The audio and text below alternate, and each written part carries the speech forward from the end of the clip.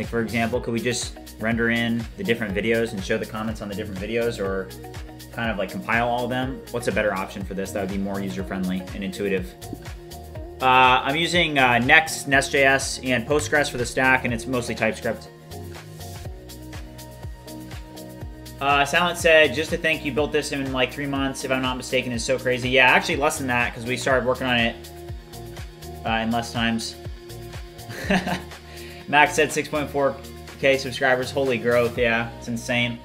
And I think it comes from, you know, just the natural mission. I mean, it's all about the community, guys. You guys know that. If you guys are watching, haven't already liked and subscribed, make sure you do so.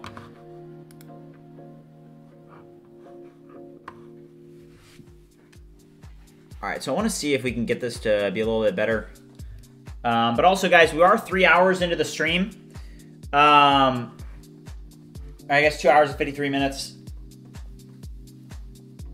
So I want to still have, you know, be able to stream later tonight for Vibe Academy. So let's finish this up. Thanks, Multi Video Games. Appreciate it.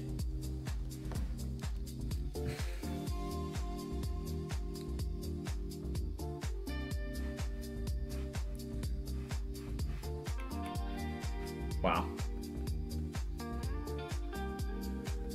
So I rendered in all my videos. Wow.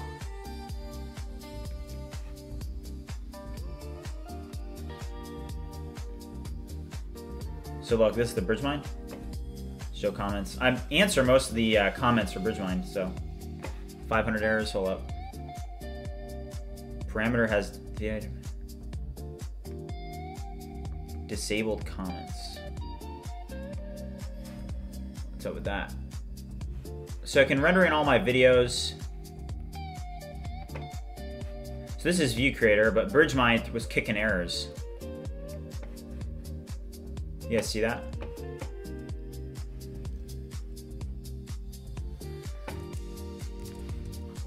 What is the source of these errors?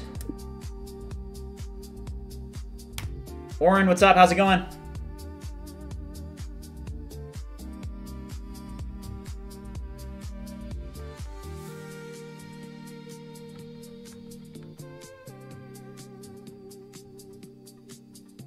If you can only burn 200, you're going to get the most usage out of Codex, if that's your limit.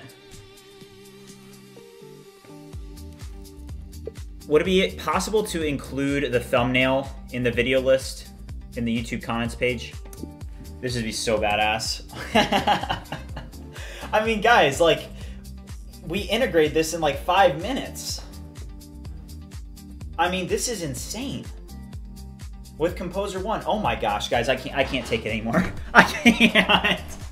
Guys, are you kidding me? Are you kidding me? Oh my gosh. I mean, this is crazy. I can't get over this. This is incredible.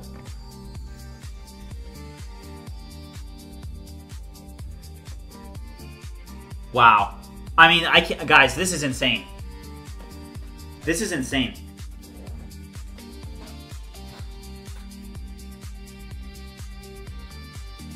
Yeah. You guys, I mean, what did that take, guys? I mean, you guys can look back. Composer 1 is absolutely insane. I think that I've answered all the comments, so this only renders in, like, or no, that's not true. Wait, these don't have comments on them yet, do they? Does day 69? Yeah, so day 69 does. Okay. So, would it be possible to render in the number of comments before the user... Oh, shoot, I accidentally clicked on. Cancel that. Oh, man.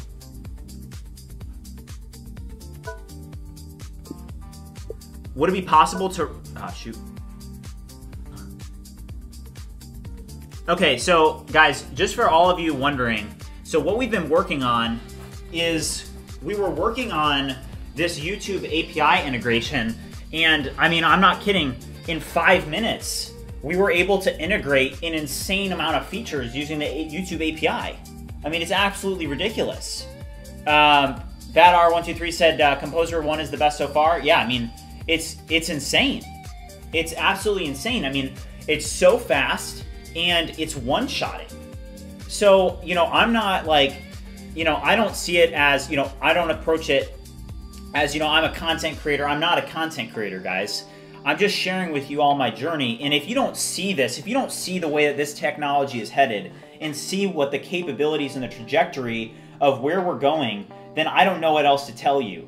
Because, I mean, this is insane. This is a Cursor, Facts. This is Cursor. So I just used Composer 1, and in under 5 minutes, we integrated an analytics tool where you can see all the analytics for your YouTube channel. The styling here isn't good, but watch this. The styling here is terrible. Please use the actual theme and styling of the application and completely redesign it. Yeah, Silent Spectre, it's crazy. It's crazy. Athar asks, is vibe coding good if you don't know how to code? Now, what I'll say with this, right, is you do need to have an understanding of what you're doing, but vibe coding is going to, you need to have an understanding. You need to learn, but you can learn as you go, which makes vibe coding so, like, it used to be you would have to read and understand the documentation, and then you would have to code it, right? And be all technical and like basically a genius. And now, I mean, look, I mean, like 5 seconds, a completely new styling according to the theme. I mean, it's insane. It's just so insane.